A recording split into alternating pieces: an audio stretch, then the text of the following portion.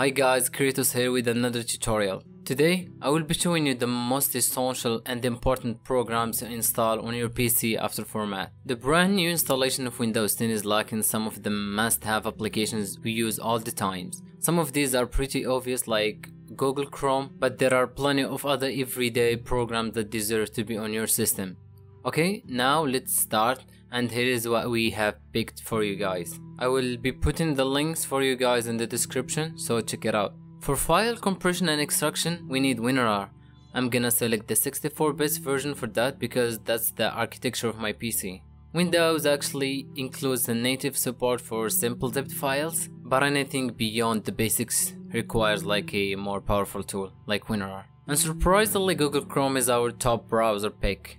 It's still super speedy, but you can choose Opera or Firefox if you want them. Let's download this one. And next, for media, we will need Media Player Classic and VLC. These two applications can play anything, including 4K videos. They are reliable with no need for outside codecs. When you are downloading VLC, just make sure to select the 64-bit version if that's what you have. For now guys, I'm gonna download everything at once, and I will be showing you how to install each one of them properly after I finish. No Windows user should go without a PDF reader, and what's better than the best free PDF reader and viewer used by over 525 million users? Fox with it. So let's download this one guys, it's a good one. The next program in our list guys is Notepad Plus.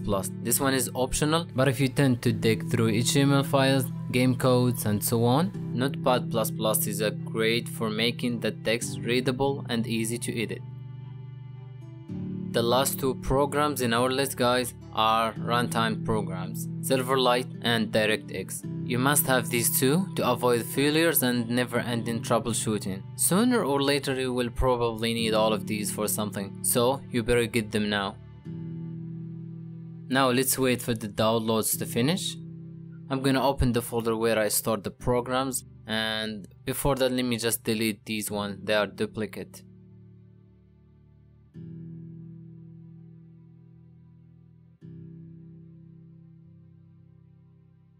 Okay guys, now we are finished. We are ready to install all of these. Basically the installation is simple, just follow what I do in the video and I will come back when everything is installed.